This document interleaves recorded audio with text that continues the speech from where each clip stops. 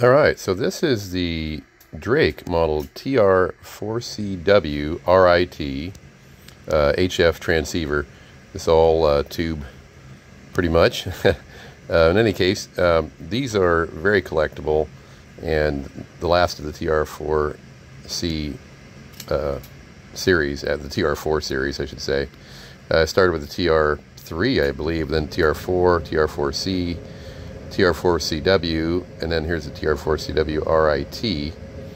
I think that's the only other version of these, but anyway, it's a long way down in the run of these, and just these things are really pretty to look at, and what's even better is they're a great thing to use.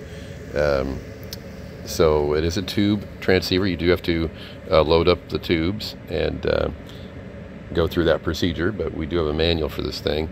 This is owned by a friend of mine, or was, and he had it just recently recapped inside with the new electrolytics, and it's gone through really nice condition. It also has this nice little, it's called the digital dial.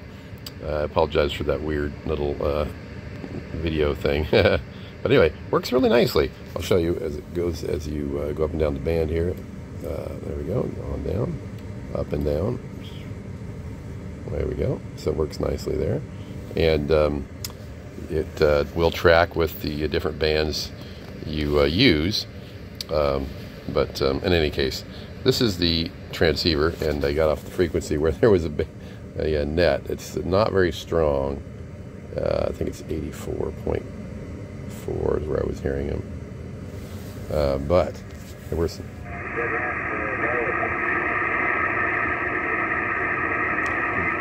Let me apologize for the bands. They're terrible. They've been bad, at least for me in my location here. And unless I have a really strong signal, I'm using let me turn this down, an RV4C speaker power supply to power the rig.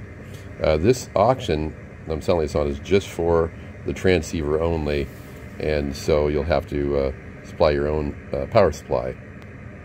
But it does come with the digital dial. I do have a manual for it, which I can't get right now. It's across the room, but it's extremely clean inside.